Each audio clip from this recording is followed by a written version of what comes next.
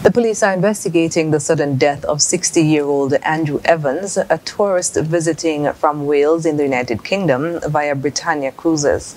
According to the police, sometime after 10 a.m. on March 27th, the police received a report from the St. Kitts Nevis Coast Guard and responded at their base as a result.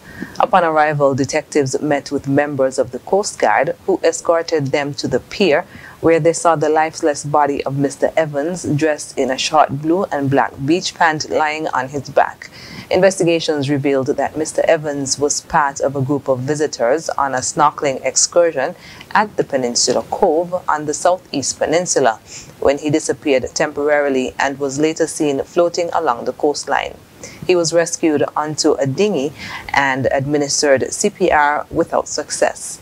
The Coast Guard responded and transported Mr. Evans to the Coast Guard base, where emergency medical technicians were waiting. He was pronounced dead at the base by the district medical officer, Mr. Warner. An autopsy will be performed to determine the exact cause of death.